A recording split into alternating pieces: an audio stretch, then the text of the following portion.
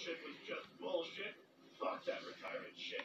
I just got back from helping my friend find his wife. Christ, what a fucking pussy. So, okay guys, if you guys look at this dude named Dylan here, he's actually a parody of Marcus Fenix from the Gears of War game. I'm not for sure, but anyway, let's go on to the next Easter egg, and this one's pretty badass.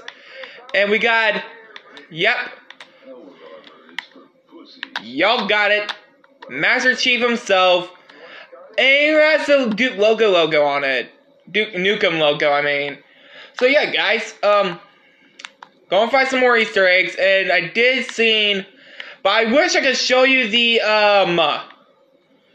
Christian Bale parody one, you know, the one when he made a huge deal about arguing with the director of Terminator Salvation. So anyway, guys, more Easter eggs coming ahead.